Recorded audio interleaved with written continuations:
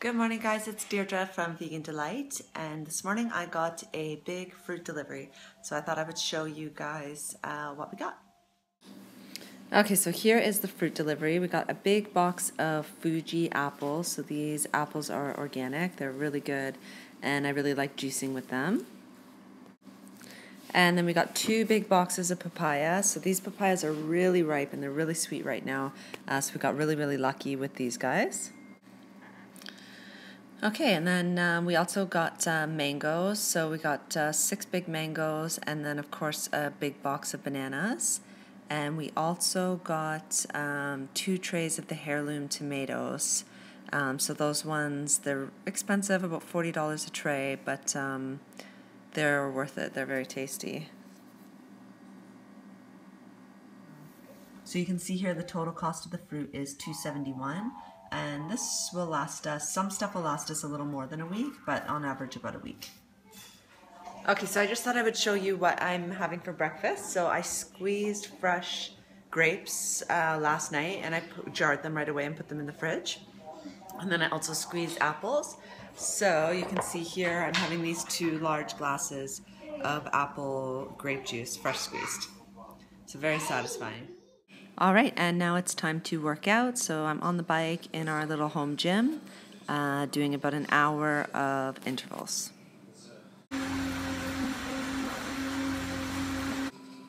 And from here, I'm going to move on to doing some weights. So I'm going to do 25 minutes of an upper body workout with a little bit of lower body and core.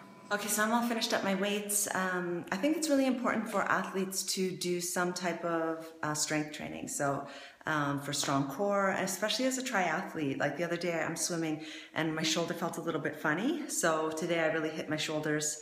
I did side shoulder raises, I did shoulder press, and I did all my rotator cuff exercises with cables, just to kind of like wake up all those little shoulder muscles to say, hey, I need your help when we're swimming.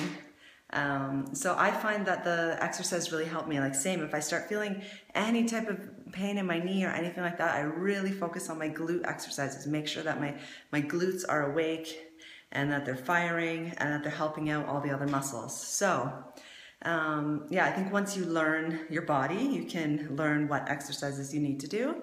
And like I don't do them all the time. I'm not religious about it. Some weeks I skip it just because I'm too busy with my other workout stuff. But when I have time, I try to do 2 days a week. And I only do 20 to 25 minutes, guys. It's not a lot. Just enough to like, you know, get those muscles popping. So I'm a big fan of, you know, functional training or weightlifting. I think it really helps the body. And I think it especially helps with injury prevention. So I think it, like running and biking, you know, we don't always notice muscle imbalances. But when you're doing your one-legged exercises and lifting, you can tell the difference. So I think that's a great place to check on your body and see how it's doing. All right, so now it's time to have something to eat. Okay, so I just made my smoothie. You can see here, I'm gonna have a big glass.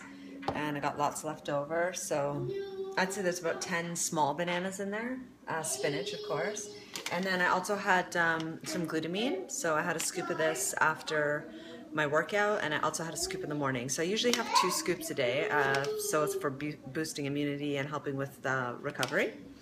Yeah, so that's what I'm gonna have, and there's my juicer. You can see my juicer in the background. So I had the big juice this morning, and I'll probably have another juice again before dinner, like maybe around 7ish, and I'll probably have some pasta for dinner again.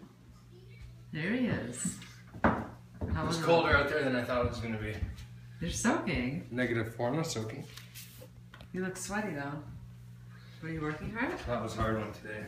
What did you do? Well, earlier today I did the VO2 max test. I got some pictures of that, I'll show you. That was at the university? Yeah, U of T. And then today I just did 6 times 3 minutes. All right, guys, so I'm gonna wrap this up. I just finished making John his salad for dinner, and I'm going to, I don't think I'm really gonna eat actually, because I had my smoothie around 4, and then I had about 2 cups of cooked pasta left over from what the kids ate, and I'm still feeling really full. So I don't know, I might just snack on some fruit or nothing. We'll see. So that's it. We're gonna say goodnight. If you liked this video, press the like button. If you haven't subscribed yet, please do. Otherwise, we will see you on the next one.